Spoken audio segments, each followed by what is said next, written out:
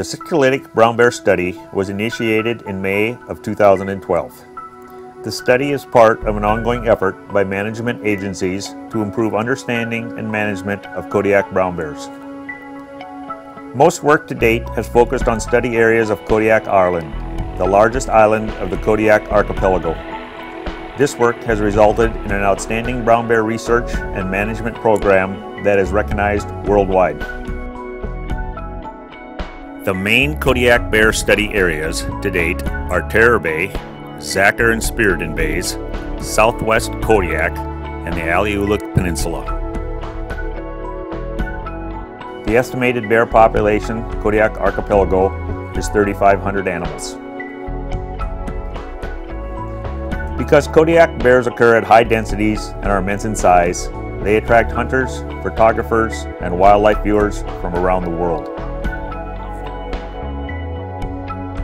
Sitkalidak Island is the third largest island of the Kodiak Archipelago at 137 square miles. Old Harbor Native Corporation owns the majority of the island and allows a public access through a permit system. There has been a human presence on Sitkalidak Island for thousands of years, including settlements of native Alutiiq people and a large whaling station. From the early 1900s to the early 1980s, a cattle operation on the island and associated control measures severely depressed the bear population. Available information indicates that a bear population has rebounded substantially since removal of cattle from the island.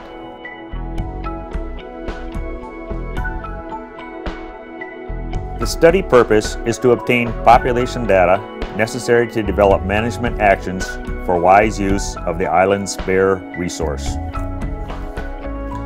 There are three main study objectives. The primary objective was to estimate the population of bears on Sitkalidak Island. This was important because it is an area where bear numbers have increased in recent years. Also, the east side of Kodiak Island has been identified as an area where more current bear data is needed. The second objective was to learn more about general movements and seasonal distribution of bears. This information is important to identify key bear habitat and better manage public use of Sitkalidak Island. The final objective was to study survival and reproduction, key information needed for managers.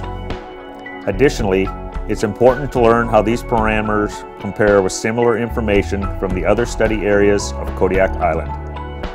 These comparisons give clues as to how to adapt management of bear subpopulations in specific areas. The Sitkalidak study was conducted using standard industry methods. Bears are located for capture by a ground crew glassing from vantage points or by a pilot biologist spotter team searching in a fixed-wing plane.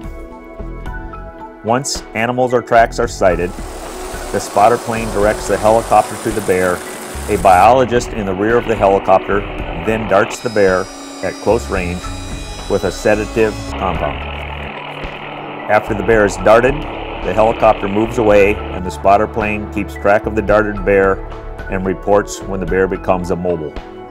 Sometimes supplemental doses of sedative are administered to make sure the bear is safely anesthetized.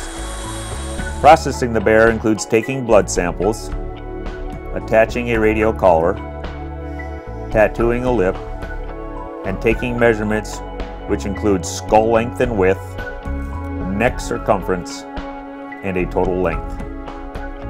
A final important task is to extract a small vestigial premolar, which is sent to a laboratory where growth rings provide an age estimate. After bears are captured and collared, the actual information is collected by aerial survey.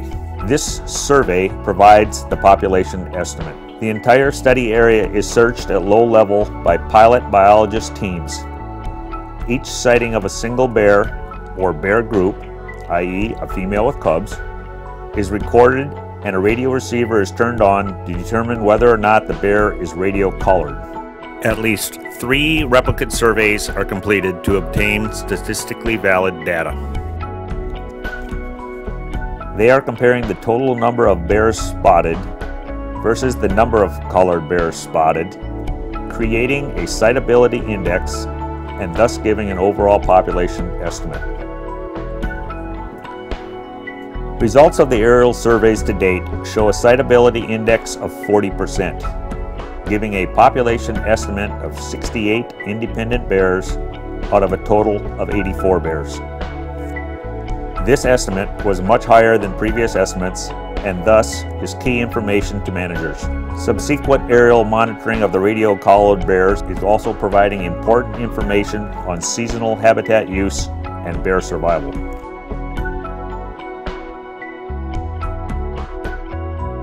The Sitkalidak study is a cooperative effort of the Kodiak Brown Bear Trust, the Alaska Department of Fish and Game, Safari Club International, Old Harbor Native Corporation, and Kodiak Regional Native Corporation.